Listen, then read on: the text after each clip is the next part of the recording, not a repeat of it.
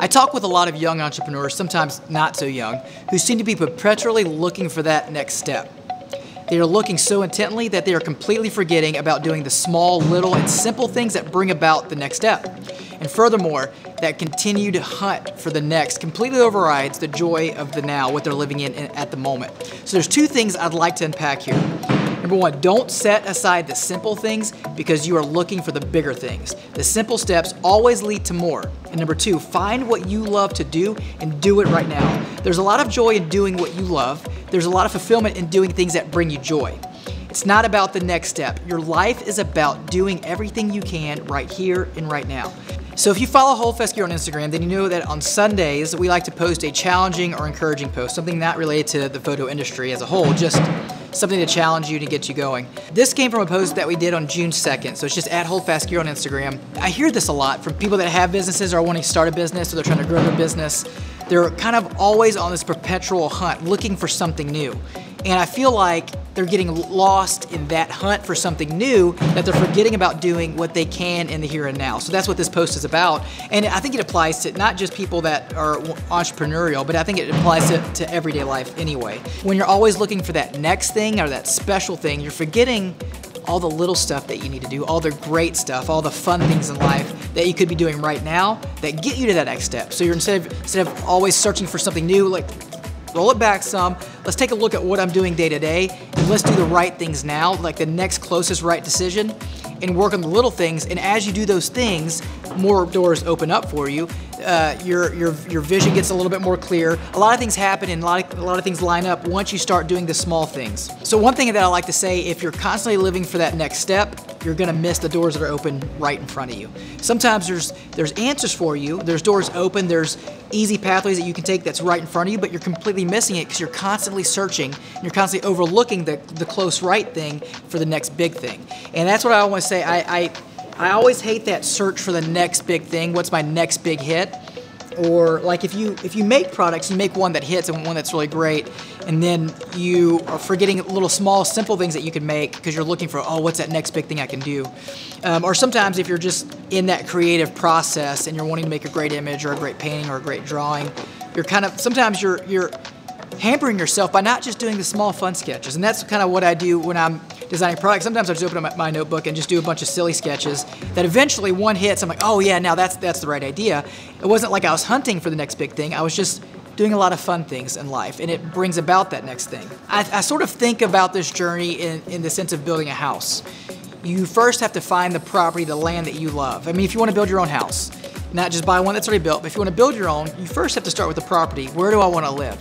What do I want the property to be like? Do I want it to be by a river or a lake, or do I want an open field? Do I want to be in the woods? You first got to start with your property, right? You got to find that property first. You probably need to come up with blueprints and designs, and then you got to figure out where that blueprint's going to fit on your property, and then you got to clear out the land. So there's a lot of steps before you just, bam, have a house.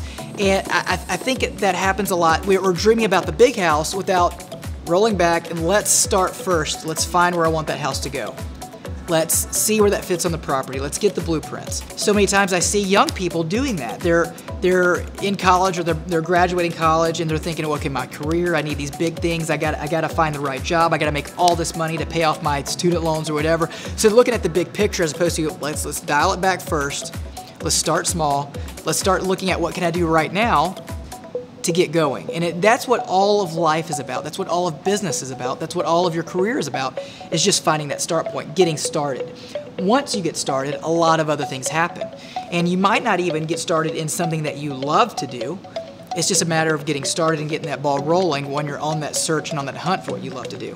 Back when I started Holdfast Gear, I was doing design work and video production work during the week. I was shooting weddings every single weekend. I had a 3-year-old and a newborn. Life was very full and life was very busy. But then I found my passion. I found what this Holdfast Gear, this business. I didn't even know what it was in the very beginning. I just had an idea for a camera strap, and I knew that I had to chase it down. So I started chasing it down. When you step back and look, where I'm at now in business, I can't even imagine. I can't even believe it, that it's gotten so far. And it really isn't that far, but just that we're here is kind of blows my mind. But back then it was just about, let me just let me figure out how to get this camera strap done. I made one camera strap, and then I just kept doing the small little things in all the cracks of time that I had. I'd do my work during the day, and then at night I'd put the kids in bed, and then my wife and I would sit and we'd work on holdfast gear, and we'd stay up sometimes through the night working on stuff. I remember there was times where once we got rolling, like in the late 2011 when we actually started making orders and shipping things out, we'd put the kids in bed, my wife and I had to clear out the living room floor because I didn't have a workshop. I was using my dining room table to build stuff on, and then we would clear out the living room floor, and her and I would sit on our hands and knees and do boxes and lay out orders and lay out labels and put things in boxes, and we'd do this for hours at night. And I look back on that and I think of how much fun we had. Now, that worked for a while, and then over time we grew and changed, but I look back on that and think of how fun that was. I don't think about how much time we put into it, how much no sleep that I had, because it wasn't about that. It was about I found my passion and I was going after it. And we were doing all the little things. We were doing all the little steps. Back then, if I would have seen this back then, I thought, man, it's just too big. I can't get there. That mountain looks too big for me to climb. But we started small. We just started taking little steps. So first it came, I had an idea for a camera strap, so I had to start figuring out how am I gonna build the camera strap? So I started building. And then I had to come up with, then it was like, okay, I'll come up with a name for the business. Let me start working on the site. So we did all these little things without getting ahead of ourselves. It was just little step after little step after little step. It led to another idea, led to another idea, led to another idea. Back then, it wasn't like we were looking for these big ideas. I just found something that I loved to do, and I just kept doing it, kept chipping away at it. And eventually, it just took off. And it wasn't about finding those big ideas or waiting for big things to happen and all the stars to align. It was just, we just started working at it. And that's all it is. That's all business and entrepreneurship and having your own career. All that is just start working at it. And things happen. Once you start taking these little steps, once you find your property, you clear your property, you get your blueprints, you write it down, you make it plain. You start doing these little steps.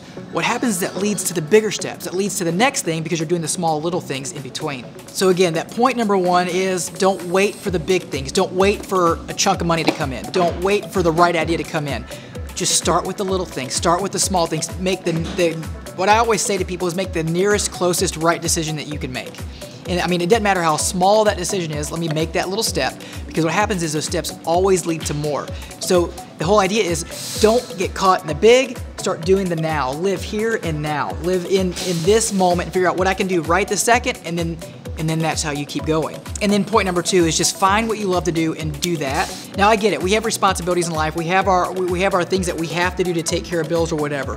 I get that, I'm not saying don't do those things. What I'm saying is be on that hunt to find what you love, and then start working towards that thing that you love, and start giving everything you've got to it. All your creativity, all your energy, in those free moments, you start working towards that.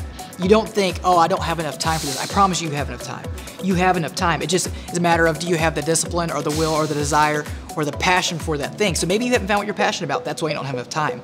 But once you find something you love to do, I promise you time happens. You'll make the time for it. And what'll happen is it just starts leading you to that next step. And then you can start pulling away from things that you do that you don't love, and you can start putting a little bit more into things you love. And it just works in this pendulum, and it finally swings your way. So find what you love to do and do it right here, right now. Do it this very second. If you know that you love something and you're not doing it, you're wasting your life. You gotta get in there and start doing it right now. Whether it's 10 minutes at night before you go to bed, leading to all the weekends that you have free time, that you start doing that. In the end, you really don't look back on missed time with going out and hanging out late at night, or didn't see the movies that you want to see. When you look back on, you think, man, I'm really glad that I did that thing back then. You're not gonna thinking, man, I'm glad I went to dinner that night with my friends and partied. Those things you don't remember 10 years down the road. What you do remember is the effort that you put in way back when and how it pays off in the now. Once you find that thing that you love, you start doing it this very second. Look, I'm no one special. I mean, I couldn't even read in the first grade. I had to redo first grade because I couldn't read. All through my elementary school, I could barely pass my grades. So it isn't like I was smart or was special at anything. I played basketball and sports, and I played football. I played tackle football until it became evident that I was too small. I'm 5'8", 100. In high school, I was like 5'6", and like 110 pounds. So once I realized that, man, I'm getting clobbered in football, I just went straight to basketball, and I possessed no athletic ability to succeed in basketball. So it's not like Holdfast gear is because of anything I did special. I don't have anything special. It was just a matter of I found what I love to do and I went after it.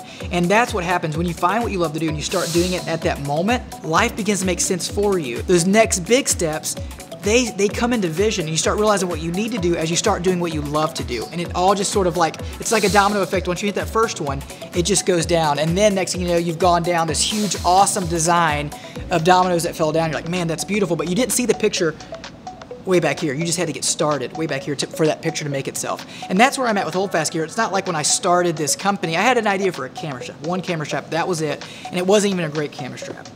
I didn't even sell a ton of them. But once I got started on that one, it led to more ideas. It opened the door to more ideas, and more things started happening. So I just got started. And that's really the only thing that's special that happened, was I found what I love to do, and then I just got started. Some people like to step back and they look at themselves and think, man, I'm not charming, or I'm not good looking, or I'm not athletic. They try to look at these special skills they see on someone else, apply it to themselves, and think, man, that's not me. Of course that's not you. You're not that person. You have something on the inside of you that everyone else needs. So it comes down to you taking the effort and the time to find what you love, and then that stuff that you have on the inside of you, it comes out, and people will get blessed by it. Once you crack that thing, man, everything changes and everything happens. And it's like the stars align, but they don't align first. They align after you get started. And so that's what I just want you guys to get across. It isn't, starting a business isn't necessarily something special, or being successful isn't because of special traits that people have. It comes down to you just being what you want to be. This really is all very simple. Do what you love to do. When you're doing something that you absolutely love to do, you move every mountain to do that thing that you love. Effort doesn't matter because you're doing it. Time doesn't matter because you're doing it. Once you find what you love to do, effort goes out the window. Work, it's not hard work anymore. You're not thinking about, boy, I've just got to work really hard. Yeah, I've worked a lot of hours and had a lot of sleepless nights, and for 3 years of my life when I was doing wedding photography and trying to run Holdfast Gear, I developed a permanent eye twitch for 3 years. My eye was twitching because I didn't get any sleep, but I don't remember not sleeping. What I remember is, man, I found what I love to do. And that's what invigorated me and gave me a lot of joy. So you need to find the stuff that gives you joy and do that every single day. You can do this. Do it. Grab it. Find it. You can do it.